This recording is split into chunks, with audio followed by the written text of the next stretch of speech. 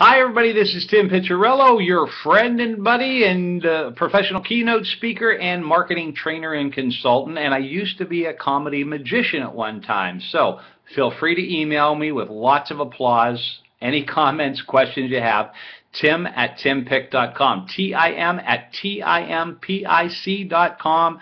I promise you I will respond to every single one. And like I said, I was an entertainer, so remember, I do need that applause, all right? And you can leave them in comments or likes on my Facebook page or anything like that. You'll find, go like my Facebook page, as a matter of fact, Tim Piccirillo, keynote speaker / marketing trainer or consultant, something like that. And from time to time, I'm going to do a little magic here too, so just as kind of like to break things up. But for the most part, I'm a keynote speaker. I talk about personal development. I talk about overcoming adversity, success, motivation, and I'm also a business building coach and trainer. So it says marketing trainer, but what I teach is that everything you do is marketing. From the customer service, from the time somebody walks into your place of business, if you have a brick and mortar business, or however you deal with them, if you have an internet presence and you do mail order through that way, everything you do is marketing because people are watching you. It's hyper competitive today in today's environment. I specialize in healthcare practices. I work with chiropractors, acupuncturists, massage therapists, just all the dental practices. Those are a specialty, and even they have to be concerned with customer service today because that determines a large part of their marketing and how many patients are coming in and going out. But today I want to talk about fear just a little bit. I want to reiterate, if you read my first two blogs, they were all about fear. The good news is fear doesn't go away as long as we continue to grow, right? We all have fear, and you've probably heard people say, I'm not afraid of anything. Baloney. Everybody's afraid of something. We all have fears. It's to the degree that they impede your ability to succeed in whatever you want to do.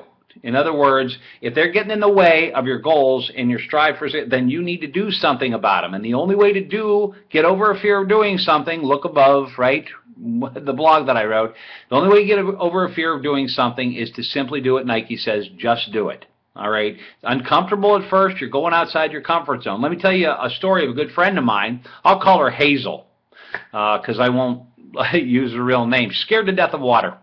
Never wanted water on her face. Got to the point where she would go in the shower, couldn't even have water, the shower, go on her, rush on her face. And it was always a problem because she wanted to swim and she couldn't swim with her friends. They'd go to the lake and everybody was in there having a good time, but she was on the beach. Or if they were in a pool, she'd be sitting on the side watching everybody, and she got tired of it. What happened was she was at a sporting event with her then boyfriend, and they were horsing around. She had this big cup of water, ice water, and somehow he hit her arm. The water splashed in her face, and immediately she had a meltdown. She just bawled and cried. And she said, I'm not doing this anymore.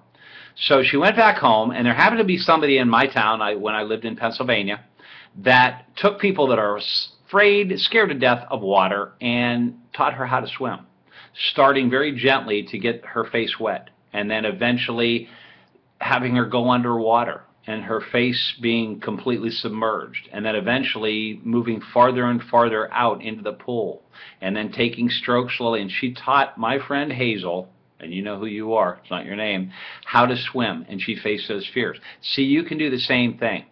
It's these little incremental things that you do, the incremental steps that get you over the fears, just like success. People that are successful on any scale, even on a major scale, did not just land there. It takes incremental steps, and everybody is capable of it. So I'm going to be doing these blogs from time to time, hopefully once a week, and I hope you'll stay with me.